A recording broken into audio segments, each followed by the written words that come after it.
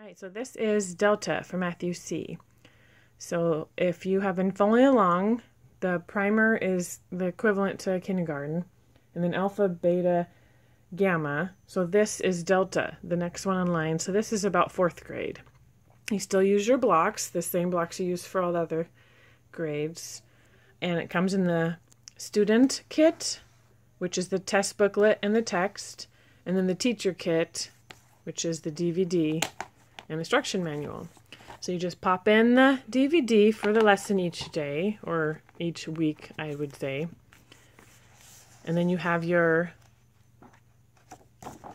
lessons here that helps you know what you're teaching, what your kids are learning for the day, and gives tips and tricks in there. And at the very back, they have all the answer keys. Okay, all the tests for the test and the workbook. So everything's right there. So it's everything you need. And then I think it has the table of contents in this one.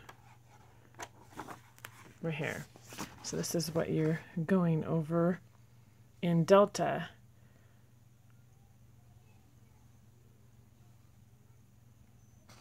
Okay.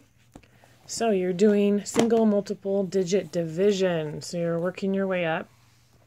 This is the big ol' student text and the test booklet. So just like the other ones, you start your lesson. We do it 3 days a week. You could spread it to 5 if you want, but I don't want my kids to get sick of math, so I just do it for 3 days. So we watch our DVD, and then we do our worksheet to go with it. So A, B, and C are all beginning learning the lesson. Now, you don't need all 3 worksheets. Don't wear your kid out. If he loves it and flies through it and gets them all right on A, then you don't even need to do B if you don't want to. The next day's review. So you do D, E, and F.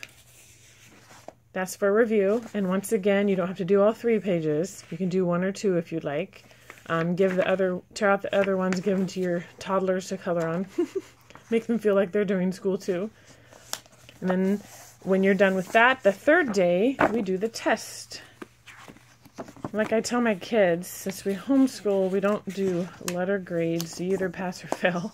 So the tests are just to see how you're doing, where you're at, and if you need more help. This book is Willy Wonka here, and then they have a unit test through the middle, a couple of them. But it's simple because it's just 1 page for the test. That's it. So you could do it 3 days a week, and just like all the other ones, there's 30 lessons.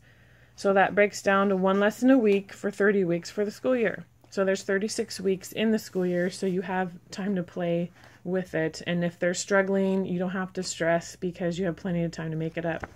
And at the Matthew C. website, they have lots of help and videos and extras and things in case you need it.